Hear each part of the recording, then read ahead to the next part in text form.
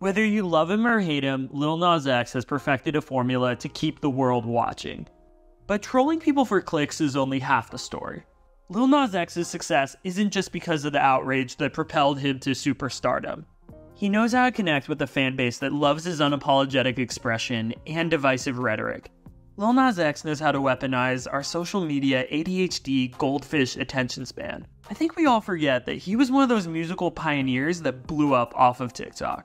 The consistency and repetition of his content helped drill 7 seconds of audio into your brain. We need to take a shot for every single Old Town Road remix that was out. It's not just that he's sometimes divisive. He's a social media expert who will milk your attention for all that it's worth. And like it or not, Lil Nas X exploited an open niche in the rap industry.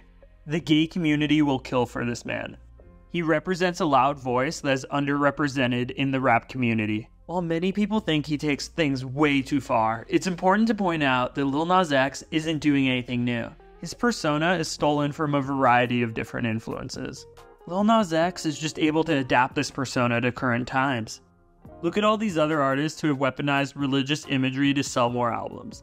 Certain depictions of religion may be less offensive than others. Still, I think it's worth noting that this is not that original. But everyone has a goldfish ADHD brain, so they forget. Check out this video to give me that dopamine, and as always, follow the madness.